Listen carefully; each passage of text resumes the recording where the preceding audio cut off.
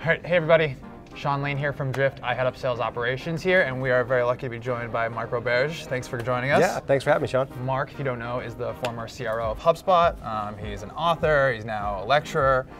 So wanted to talk a little bit with you about your path and also just like sales in general. Yeah, cool. Excited to be here again, Sean. Thanks for having me. Of course. So first, you don't have the kind of typical path that a sales executive has had.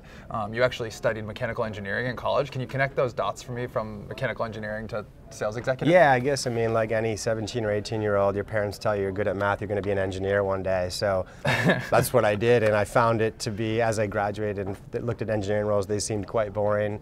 I went into actually computer programming, so I did that and managed some engineering teams for the beginning years of my career. Fell in love with entrepreneurship, became an entrepreneur, and somehow accidentally landed in the fourth hire at HubSpot and first salesperson in this career of sales. And so it was really lucky, blessed, and serendipitous that I had this data-driven mindset from my time in engineering, my time at MIT, to when I get nervous and I have goals and I'm stressed, I move to science and data.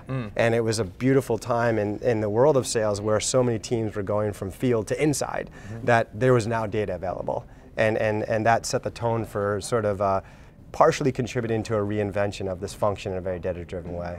And so how did you then take that data-driven mindset and apply it to the way you guys were growing the sales team at HubSpot? Yeah, really think in every dimension of building a sales team, from how we hire, how we train people, how we coach people, how we generate demand. Those were kind of the four pillars.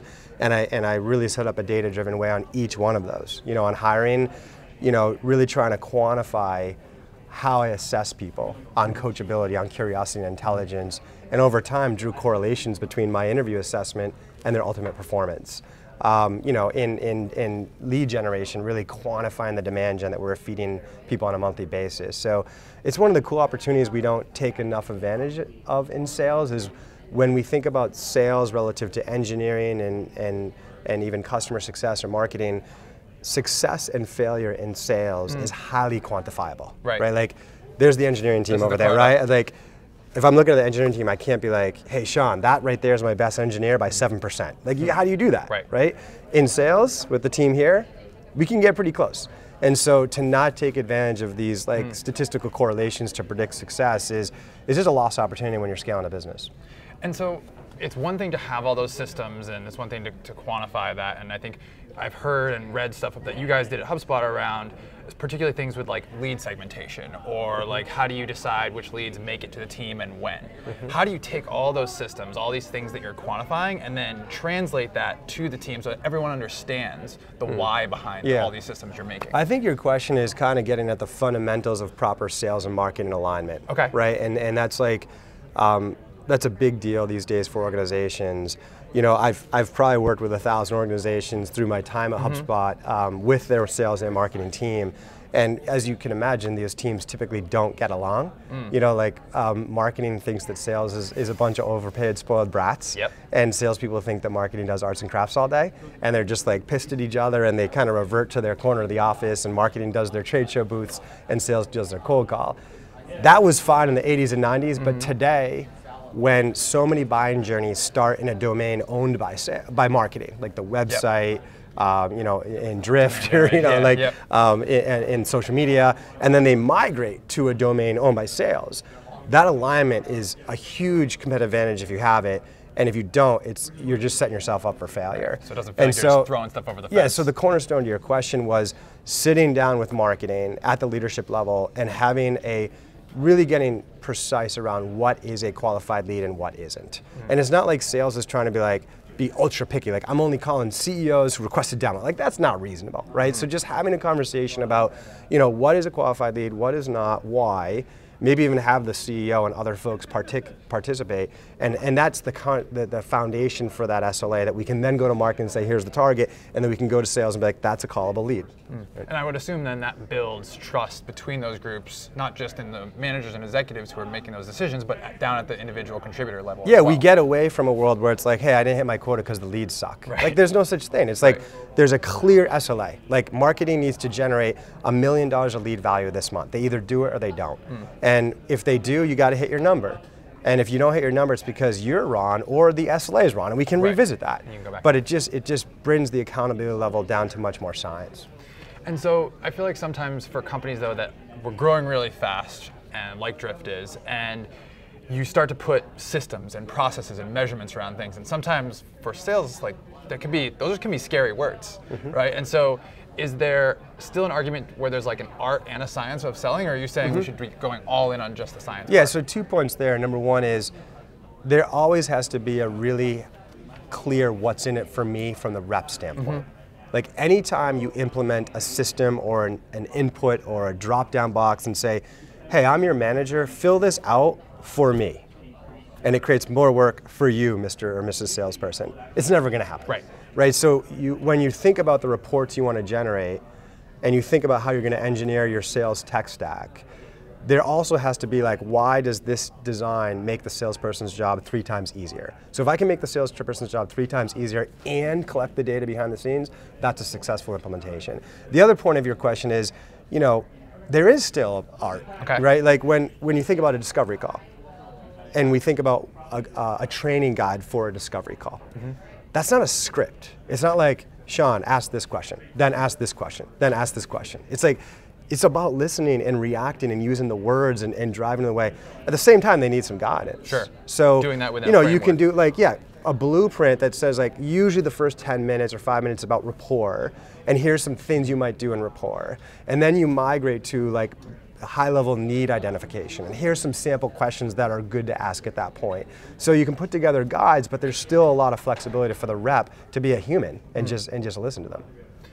And has that changed since you started at HubSpot? So like, it's been over 11 years since you started there.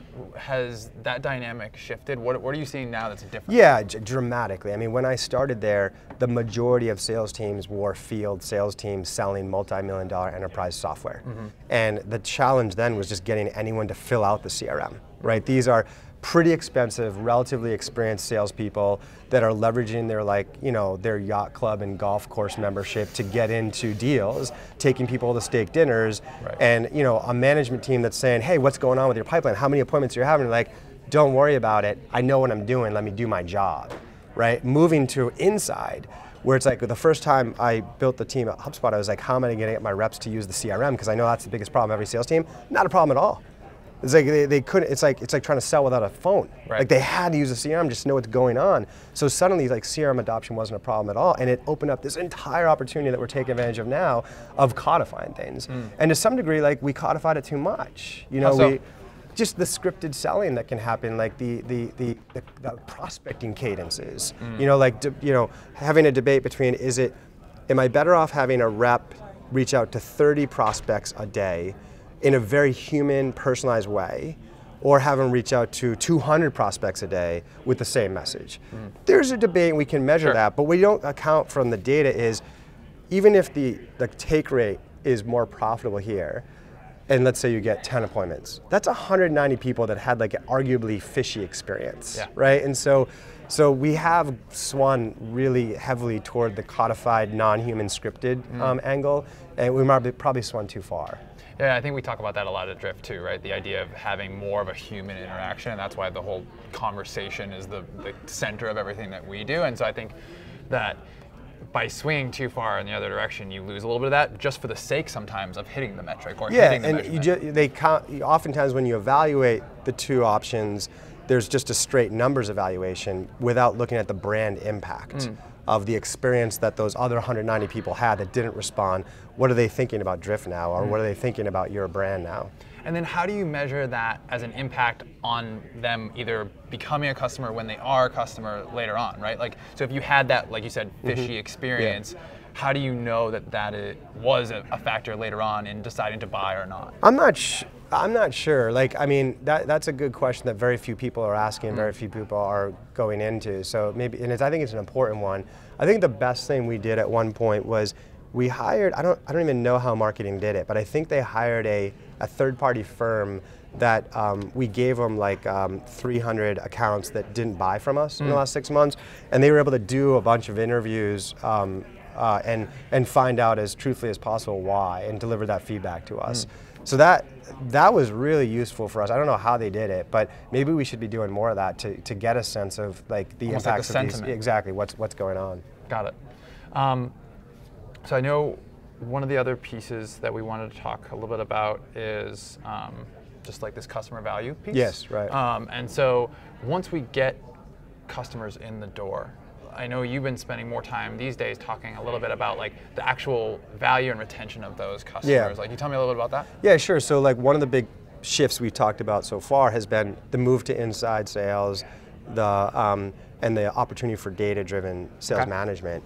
The other big shift that I'm seeing almost more so, because like I think everyone gets the data thing now, but what they don't appreciate is the importance to, I guess I'd classify it as an unhealthy, premature relationship with revenue growth. Unhealthy, so I think premature relationship. Premature revenue growth. Okay. That's the goal. So what I see a lot of times is like, as an entrepreneur ecosystem, we've evolved away from raise $1 million, sit in a room for a year with engineers, build a product that we think will work, and then go try to sell it.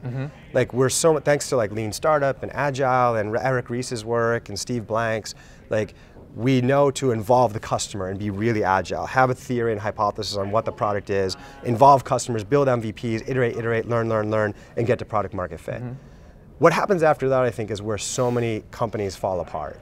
Is they have that, then they raise $5 million, hire 20 reps the next month, and a year later they end up firing 20 reps. Because they don't appreciate the what I'd call go-to-market fit in establishing the foundation necessary for scale. Okay. And the first part is not like, once you have 5 companies that love your product and it's bug-free and you have so-and-so product market fit, the first step is to show that you actually can create customer value consistently. So it's not about getting to 5 million next year, it's about signing up 20, 30, 40 customers, knowing that 80% of them love your product, use it every day, or whatever the metric is. They saw the ROI that you promised them during the sales process. That needs to be the first goal. And as you think about that goal, there's a lot of insight in terms of who you hire, how you compensate them, where you set up codified program processes in your go-to-market to support that goal that I think a lot of companies miss. So it's kind of the distinction between growth at all costs, yes, just to hit a number, versus high quality growth. Right. In my opinion, it's three sequences, which is step number 1 is customer success. Show me that you consistently, create customer value with the customers you're signing up every month. Varies depending on your product and your company. Once you check that, it's unit economics. Show me that you can do that profitably.